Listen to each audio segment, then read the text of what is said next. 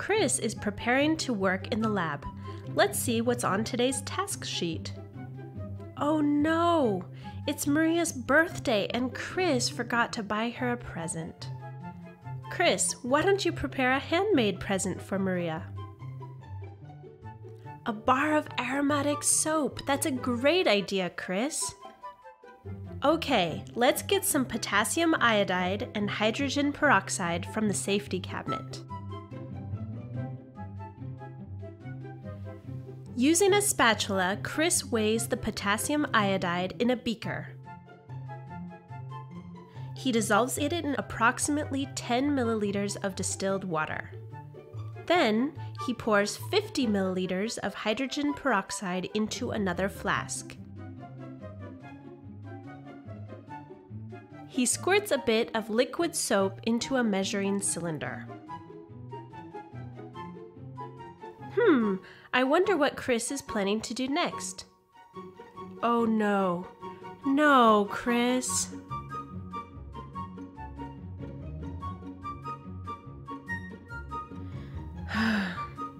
In an exothermic reaction, energy is set free in the form of heat or light. In an equation, you could say that the educts react to products plus energy.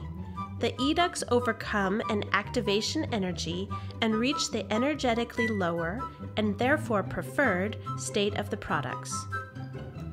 As a result, the bench is now a total mess.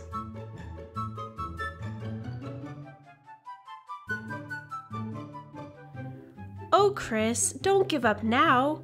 I'm sure Maria would appreciate a nice perfume. Why don't you make one for her? Chris uses a measuring cylinder for the ethanol and the pipette aid to get exactly 10 milliliters of butyric acid. As for the sulfuric acid, due to its high density, Chris decides to use the syringe. The round-bottom flask, which has a stirring bar inside, is secured with a clamp. As the reaction needs to be kept at reflux, Chris turns the water for the cooling circuit on, which flows through the reflux condenser and cools it.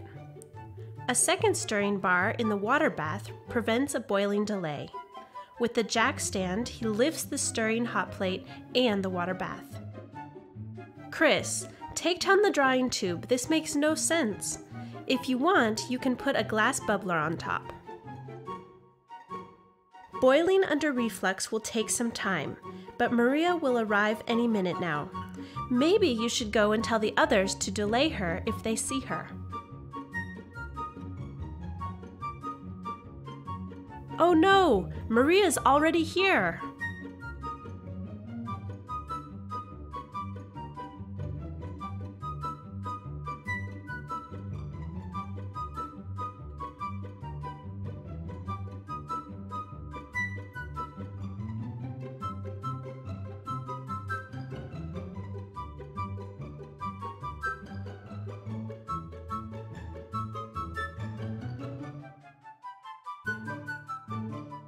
Whew, that was close.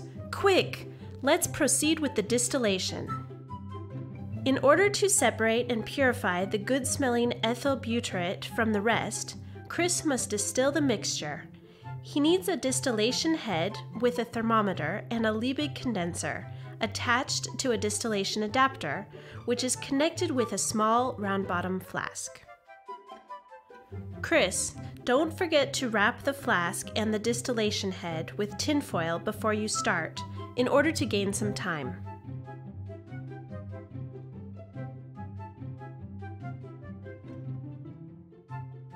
Look!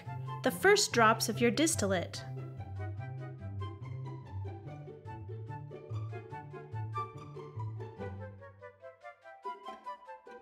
Chris transfers the distillate into a separatory funnel and extracts the ester. A phase separation occurs where the ester, due to its lower density, forms the upper phase, whereas the aquatic phase remains at the bottom.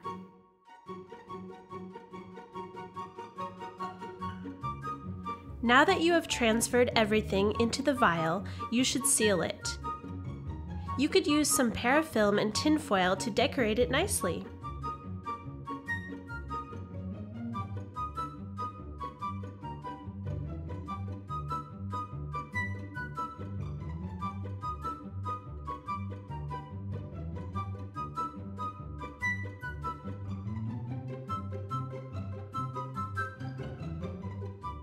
Hey Maria, look, it's Carl over there.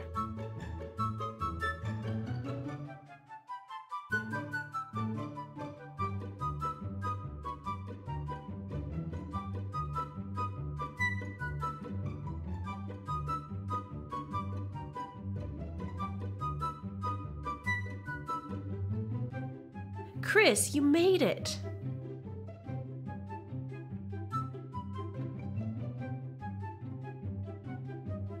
Ah, that went well. Oh no. Chris, don't tell me that you transferred the wrong phase.